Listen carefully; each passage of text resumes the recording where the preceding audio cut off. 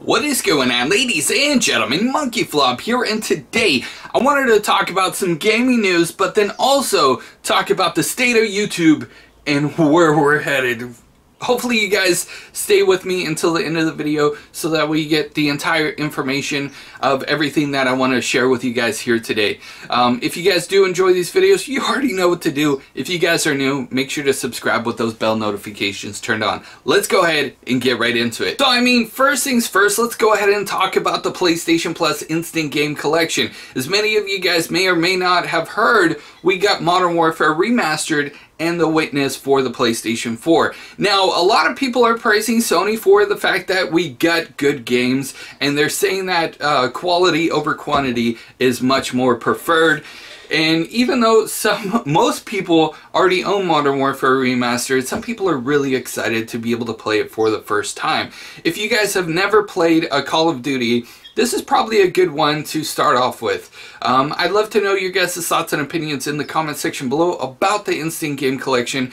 A lot of people are, again, praising Sony, but there's some people that are like, oh my gosh, we only got 2 games now. The 2 games are decent, not bad, good job Sony. But at the same time, they're like, we, including myself, it kind of feels lonely without the PlayStation 3 and the Vita. And considering the fact that for the PlayStation 3 and the Vita's games that were available for free, some of them were cross-play with the PlayStation 4, which means that for the past, you know, how many years, when they gave us free games for the PlayStation 3 and the Vita, we were able to play it on the PlayStation 4, and I thought that was pretty cool, and it kind of feels lonely with just 2 games. We went from 6 games a month to 2 games. We'll have to wait and see what Sony's got up their sleeves for April, but this month so far, fans are excited about the announcement. Really quickly, I did want to mention that Devil May Cry has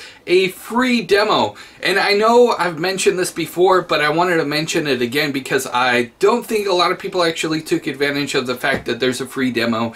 And anytime there's a free demo on the PlayStation Network store, it's actually a perfect time to give it a shot, give it a go, and see if it's your cup of tea.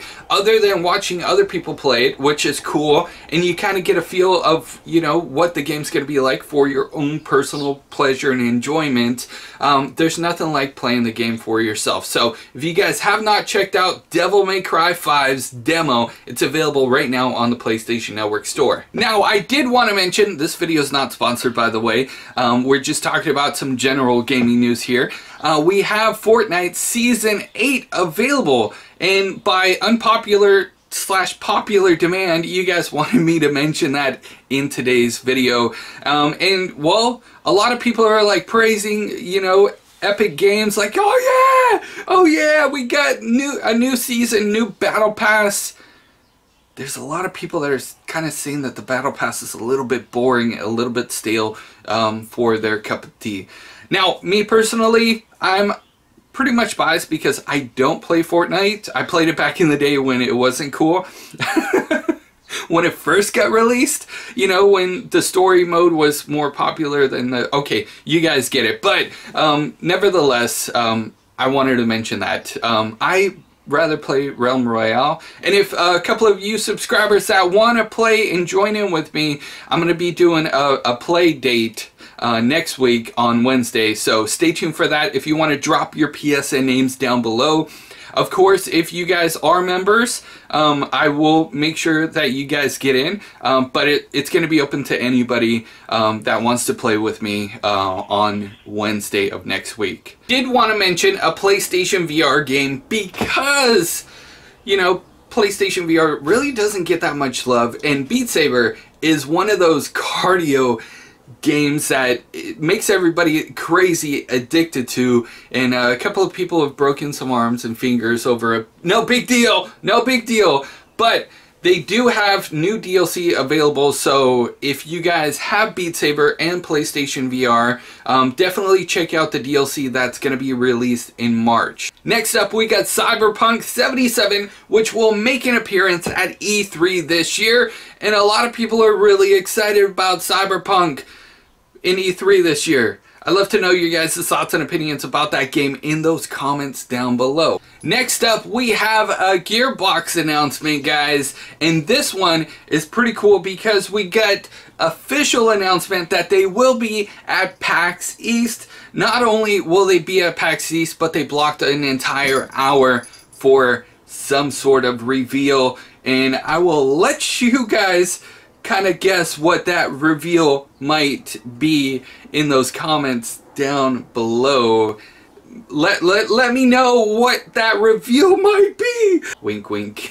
Let's go. I want to mention there's 40 new avatars for Dragon Quest available on the PlayStation Network store right now as we speak. If you guys are into Dragon Quest, definitely go check that out. I did want to touch on the state of YouTube because it's kind of sticky. There's a lot of stuff going on, and honestly, I've been doing a lot of stuff behind the scenes. As many of you guys may or may not have heard, Machinima is no longer. Alright, so the next part of this video will be uploaded later on today. Honestly, it's been very hard to film, and yeah, so hopefully you guys stay tuned for the next part of this video. Part 2 will be released later on today, and we're going to be discussing, you know, the fate of YouTube and everything in between. So thank you guys so much for watching. If you guys are new, make sure to hit that subscribe button, bell notification, enable all. I will see you guys in the next news update. You guys are freaking awesome.